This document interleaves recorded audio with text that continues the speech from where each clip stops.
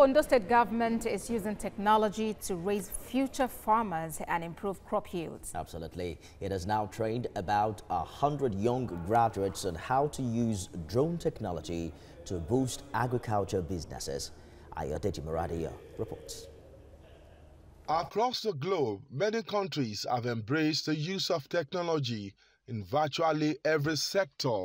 Many now use drones in their day-to-day activities.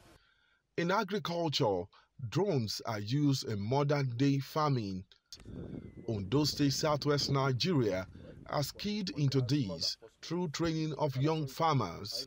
Over 100 farmers have benefited from this initiative in partnership with a private farm.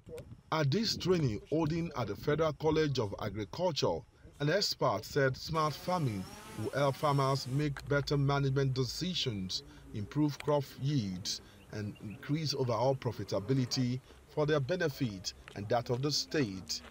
He explains how modern farming requires the use of drones. Here, we'll be able to show them where they need to apply fertilizer according to the index of need, thereby reducing the chemical footprint on the crops. We have the youth and the farmers being trained on how to use drones.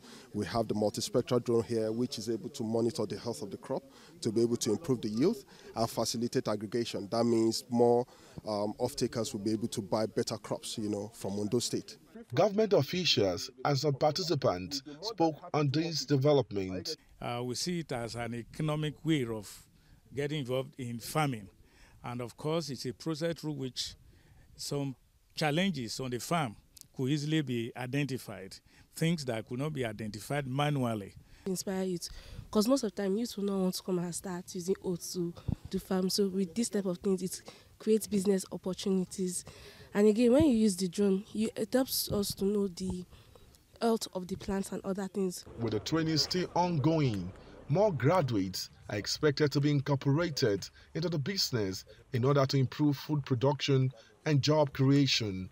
Ayodeji Muradiya, TVC News, Akure.